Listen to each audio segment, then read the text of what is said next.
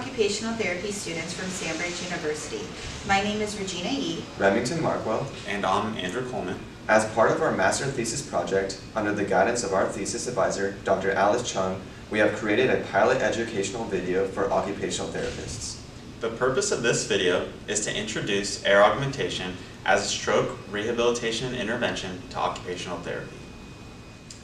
Our course will consist of a brief introduction to Error-augmentation, an overview of current literature we have found on this topic, and lastly, we will provide 4 demonstrations of Error-augmentation techniques that address functional independence in occupations that individuals post-stroke may experience challenges with. So what is Error-augmentation? Error-augmentation is a fairly new concept to occupational therapy that aims to improve and adapt motor learning. It is a technique that amplifies errors in someone's movement pattern with the goal that these errors will provide cues that give someone opportunities to make corrections and adjustments to their movements. Since feedback mechanisms are often damaged with neurological injury, making errors more obvious to the sense provides the individual with better feedback. Error-augmentation essentially proposes that an individual may learn more effectively when the error being addressed is increased. This concept has shown promise as an intervention approach because it isolates and enhances movement errors, which promotes changes in movement control. This kind of feedback may seem counterintuitive, and it differs greatly from common rehabilitation methods since rarely does a therapist try to amplify a patient's errors. However, according to Abdollahi and researchers in 2013, error-driven learning processes are believed to be central to the reacquisition of skill in human movement. There is growing evidence to support the use of error-augmentation in stroke rehabilitation, as individuals who have had a stroke may often have impairments in both motor skills and control. Now, I will be going over a brief overview on the literature we found on error-augmentation. In a study completed by Lewin researchers in 2018, error-augmentation was found to be a more effective option when reshaping movements in post-stroke individuals when compared to conventional repetitive motor recovery. Error-augmentation has specifically been shown to enhance motor performance of the upper extremity and boost learning in stroke survivors through a process referred to as neuroplasticity. Neuroplasticity is the brain's ability to change and adapt. When a stroke occurs, neural connections or pathways that retrieve and store information can be impacted, and the severity may vary by individual. Because of this, it is important to take advantage of neuroplasticity during every stage of the stroke recovery process. Utilizing the concept of neuroplasticity allows an individual who has suffered a stroke to relearn motor skills and regain motor control. Through the use of task-specific activities, we can alter patterns in the affected area of our brain by performing movement tasks for the purpose of motor learning.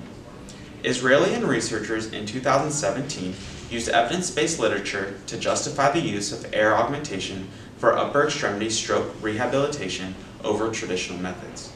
Our literature review supports the use of error-augmentation as a stroke rehabilitation intervention, allowing the damaged nervous system to learn and adapt movement patterns. So why are we researching this topic, and how is it relevant to occupational therapy? According to Israely and Carmeli, as of 2016, there have only been 8 quantitative studies published on error-augmentation in stroke rehabilitation.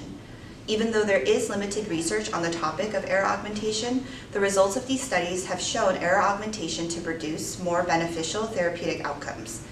Amplifying errors can retrain the brain and lead to more successful outcomes in motor learning and recovery.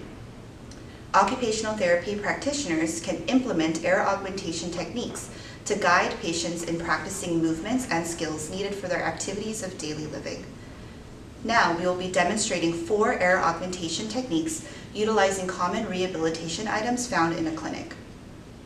It is important to note that these methods we will be demonstrating have not been validated by research. They are based on the theory of error-augmentation and have been adapted from other research studies. We will now be demonstrating a bilateral reaching activity using a TheraBand to amplify a reaching error.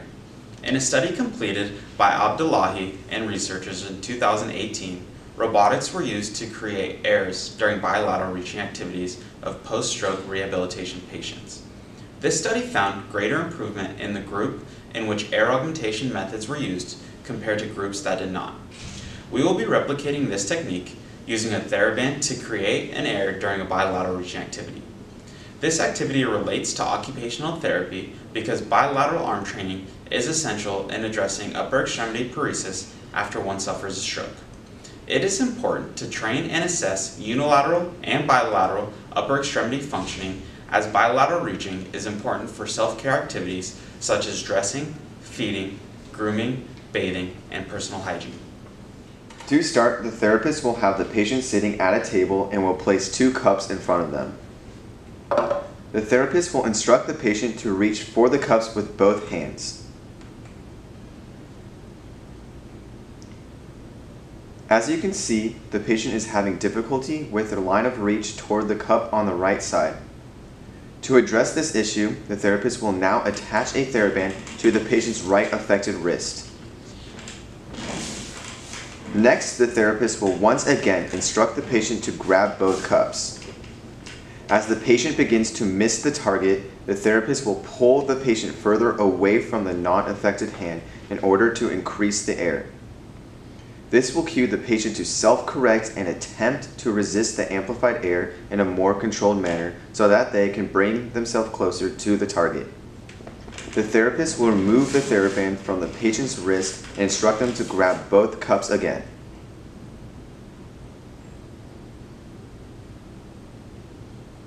As you can see, the patient's right arm is moving closer towards the target than previously observed. Now we will be demonstrating a feeding activity addressing poor hand-to-mouth coordination. The equipment needed for this intervention includes an utensil and an ankle weight. An individual post-stroke may experience challenges with feeding due to difficulty with hand-to-mouth coordination and weakness of the upper extremity. Using this method, we will be using an ankle weight to create an error. The goal of this is to make the act of bringing the hand to the mouth more difficult so that the patient has an easier time performing the action once the weight is removed. This technique is an occupation-centered intervention that aims to enhance the patient's ability to engage in eating and feeding activities. First, the therapist will have the patient sitting at a table. Next, the therapist will instruct the patient to grab the utensil using their affected side, which in this case is the right. They will then instruct the patient to bring the utensil to their mouth. As you can see, the patient is having difficulty completing this task due to weakness, and the patient can be seen compensating by hiking their right shoulder up to get the utensil closer to their mouth. The therapist will then apply an ankle weight to the patient's affected wrist.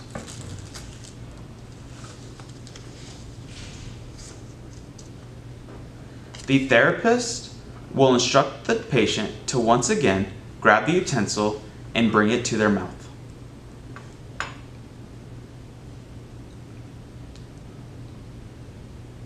The additional weight to the wrist will make this task even more difficult for the patient to complete. However, once the weight is removed, the patient will have an easier time bringing the utensil to their mouth. The therapist will now remove the weight. Once the weight is removed, the therapist will instruct the patient to bring the utensil to their mouth once again. As you can see, the patient still shows difficulty reaching towards their mouth, but there is slightly less compensation of the right shoulder, and you can see that the patient has brought the utensil significantly higher and closer to their mouth than before. We will now be demonstrating an error-augmentation technique for a posterior lean, which is commonly seen in post-stroke individuals. We will be using a 2-handled resistance band and a gait belt to help stabilize the patient to prevent possible falls. 2 therapists will be present for this technique to ensure the safety of the patient. One therapist will be holding the bands that are attached to the patient while the other is standing in front of the patient to ensure safety. The therapist holding the resistance band will apply force posteriorly in the direction of the lean to create an even greater error, forcing the patient to exaggerate a lean in the opposite direction. This technique can be used in occupational therapy as supported by Verheyden and researchers in 2014 that found that impaired postural control and proprioception may be underlying factors of poor trunk control. This technique works on strengthening the patient's trunk muscles and maintaining proper alignment of the spine for dynamic standing balance and trunk control needed for activities of daily living. First, Remy will put the resistance band around the patient's waist. Next, he will apply resistance posteriorly, cueing the patient to lean anteriorly to maintain their balance. Once the resistance band is removed, the patient will be in a more upright standing posture. Lastly, we will now demonstrate a technique that addresses pusher syndrome.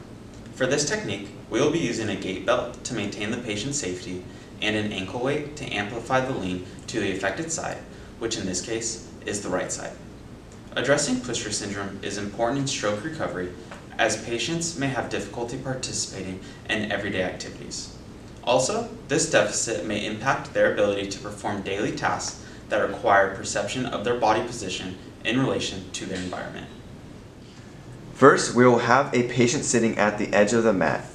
Then, Andrew will put on the ankle weight to their affected side.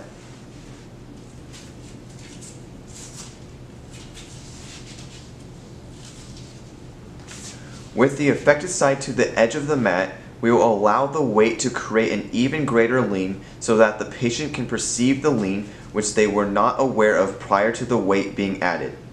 While the patient is in this position, it is important to stand on the affected side to maintain their safety. Once removing the ankle weight, the patient will overcorrect to account for the weight that was previously there, bringing them closer to midline.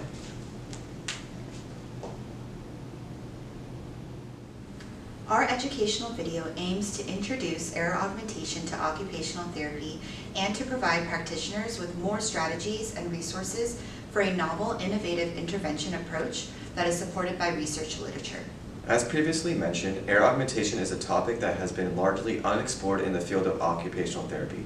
We hope that our study presents the need for more research opportunities for this intervention technique in occupational therapy and stroke rehabilitation settings. We want to thank you for taking the time to participate in our research project and ask that you please follow the link below to complete a quick 10-minute survey regarding the educational video.